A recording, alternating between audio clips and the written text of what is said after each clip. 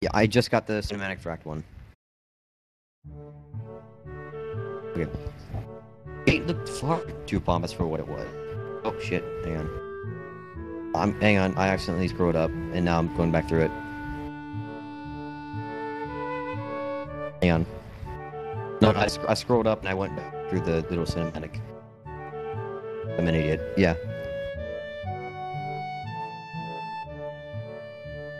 It looked far too pompous what it was. In fact, gates in general seem to do that. This one especially. Red bricks, black wrought iron, and gray plaster, assembled into a whole that didn't feel welcoming at all. I wondered if it looked like a gate for school should look like, but couldn't really decide. Probably no. Of course, I didn't want to get stuck on thinking about that gate for too long, but I entered through it with a brisk pace that felt surprisingly good. Moving forward feels good. I walked towards the main building of Yamaku. Huh? Yamaku! Shut up. Fine. Yeah, Yamaku Academy, with its brick pace. I'm alone as my parents are taking my stuff to the dorms. Oh, to be someone waiting for me. The grounds are incredibly lush, filled with green. Doesn't feel like... Oh, I'm just starting to think about it. Never mind, hang on. Okay, back to the thing. It doesn't feel like the kind of grounds a school would have. More like a park, with a clean walkway going past a tree, and fresh-cut grass, and all other park-like things. Words like clean and hygienic.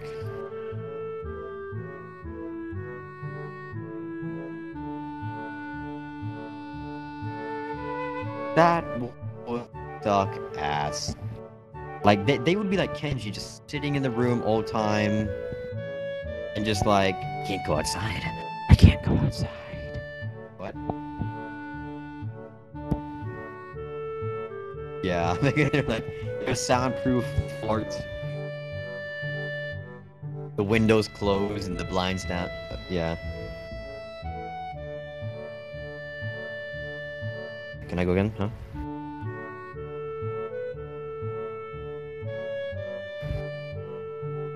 Right. Okay. Right. Words that clean and hygienic pop into my mind. It makes me shudder. I shake them off. Open-minded now. It's your new life.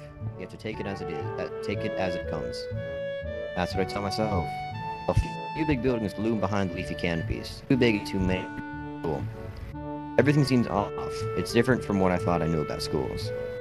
Uncanny valley. Even though I was told this is my new school, in the back of my head, it doesn't feel... I wonder if the feeling is real or caused my expectations of school for the disabled. Speaking of that, I don't see anyone else here. Kinda eerie. It makes me wish there was somebody here so I could anchor myself in something tangible instead of having this feeling that I stepped into another dimension. The breeze hum with the wind and the green hues flashing all around me to catch my attention. Takes me a minute about hospitals again. How they say that operating rooms are painted green because green is a calming color. Why am I feeling so anxious, Why am I feeling so anxious, despite all this greenery? ... Only after I stand in front of the haughty main building, I surprise myself by realizing why the gate bothered me. The last chance I had to turn. I don't know if I could return to it. But still, after entering, there was absolutely no way I could go back anymore. Nervous and with this realization set in my head, I opened the front door. All man with a bad posture notices me as I enter. We're the only people in the lobby, so it's only logical. Must be did not Mickey die. There you are. Excellent.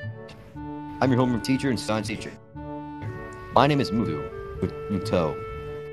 Welcome. We exchange a handshake that is neither firm nor sloppy, and he looks at his watch. The head nurse, what? What?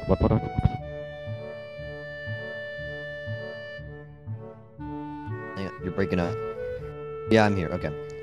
Yeah, okay. The head nurse asks you for a brief check-in visit, but there's no time for that now. Oh, should I go later?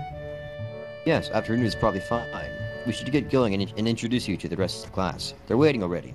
Waiting for me. I don't really like being the center of attention, but I guess it's inevitable in a situation like this.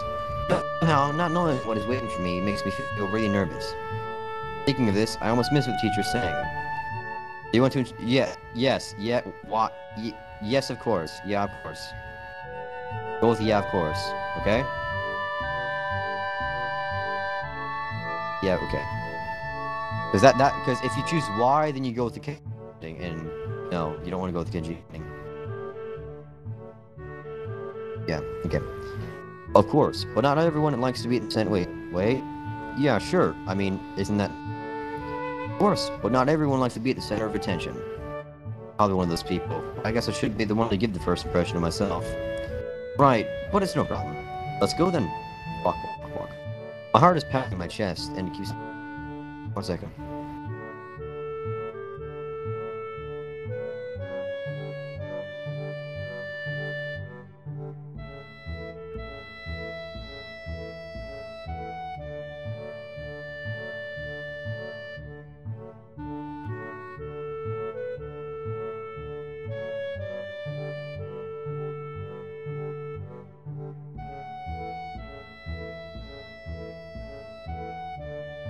Alright, hang on. Sorry, I had to do something. Okay.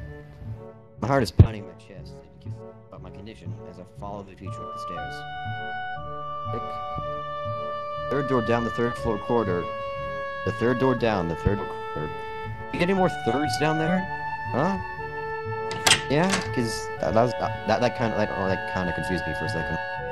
Third door down the floor corridor is marked as a for class 3-3. Muto opens the door and enters. Good morning, everyone. Sorry I'm late. Hesitate for a split second at the door. Freezing on the spot. Ah, get a grip. This is a big step. I know that. There isn't any point to worrying so much about it. Not to this room. Soon. Probably teach you to the classroom and look around, partially so I won't have to meet the curious gaze of my two. Alright, now, everybody's looking at the picture, right? Okay, everybody. Okay, now, I will now try to name everybody can. Bottom right is Mickey. She has only one hand. And then middle right is Hanako. And then the rest of them are extras. And no, pick. Yeah. Actually, Mickey is, or no, Mika. I think it is. Mickey. It's Mickey. Mickey and Hanako. Okay.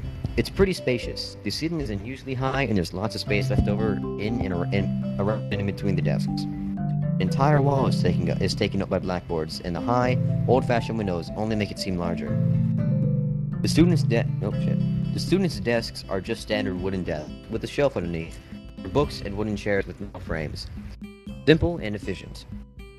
I stop walking in front of the classroom and face the other students. They all look normal, like students in any other school, but then, why would they be here?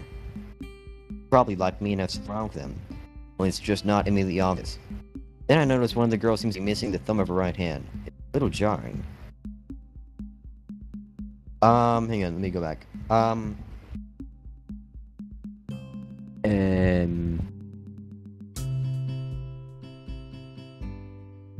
going to go with very front middle.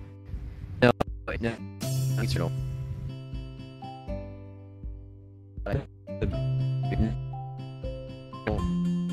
But hang on, I'm. What?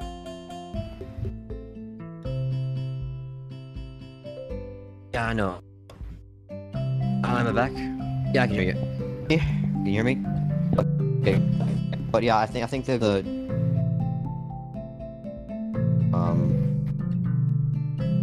Okay. Yeah, it's gonna mess up anyways. Okay. Okay, despite their hang on, actually, I'm gonna buy a little bit for me. Okay. Now, viewers, the girls you're ever gonna get with the girls you're ever gonna get of viewers.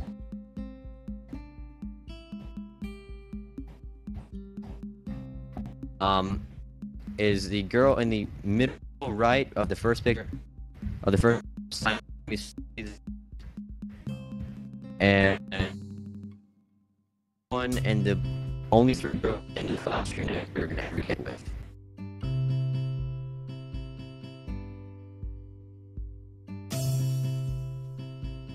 Yeah, I can hear you. Yeah, I know. Yeah, Hanako, it's basically her with the long blue hair who's back. Yeah, it's covering her eyes, her like the right side of her face. You'll find out later why. Don't tell it why, because that's what was it. And then the pink hair, then yeah, well yeah, pink haired one, and then the blue haired one sitting next to her with the stockings. God damn those stockings. Oh yeah, okay. Oh, okay. Despite the natural tendency to listen when someone's talking about you, I tune out the teacher's speech halfway through while he introduces me to the class. I notice a flash of dark hair and see that someone is looking at me. A girl with really long, straight hair that is pretty eye-catching. She's looking back at her. She covers her face with her hands, as if it will make her invisible. Dark hair. That might be Hanako. Yeah. There's one boy with a cane leaning against the lockers to the rear of the class. It's weird seeing someone so young with a cane. Another girl seems to be making weird hand motions. Sign language? She peers over the rims of the glasses. That's pink hair and the girl next to her. Because the one next to the pink hair is deaf. Okay.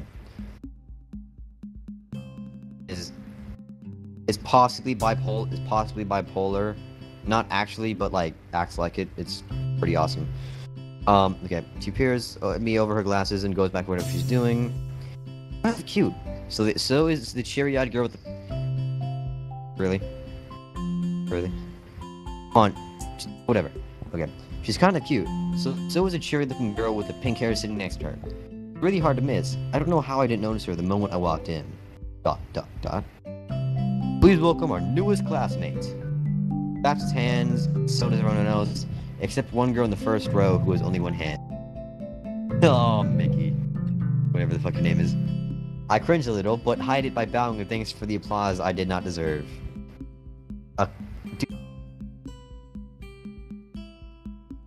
Yeah, but in the beginning of this, he's like, God damn, I'm shit. No, I don't deserve anything. I'm so emo. He's like emo in the beginning, but he gets better. Don't worry, it's okay. Okay. Yeah. A collective silence tells me that I should open my mouth now. So, I'm Hisao Nakai. After that, my hobbies are reading and soccer. I hope to get along well with everyone, even though I'm a new student. After that, I'm so boring. This is exactly like every self-introduction ever. I should say something more exciting. I end up saying nothing, and the teacher picks up from there. Everyone's satisfied, even a little upset. Though, a few girls are whispering to each other, throwing glances at me. It could have gone worse. ... I listen to the teacher as he drones about getting along while letting my gaze sweep across the classroom. Everyone seems to be listening to him intently. And yeah. And when he's done, they clap their hands again, which feels like a weird thing to do. The first row girl claps on this round with her one hand against the other wrist that ends in a bandage stump. That would look so just... Yeah, I'm gonna... Yeah, okay. It makes me feel a little bad. Yeah.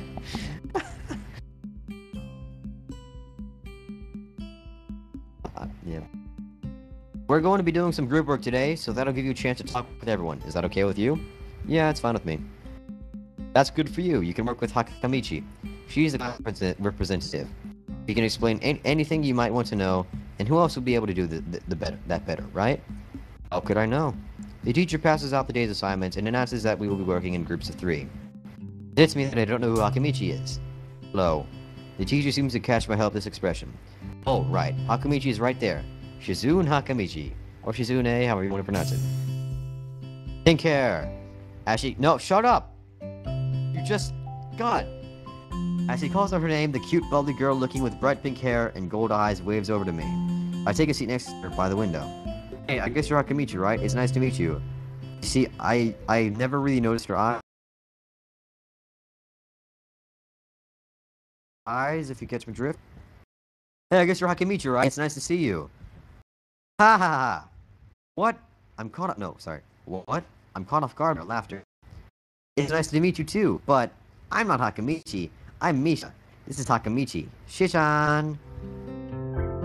Giggling, Misha points to the girl next to her. the one I saw using sign language before.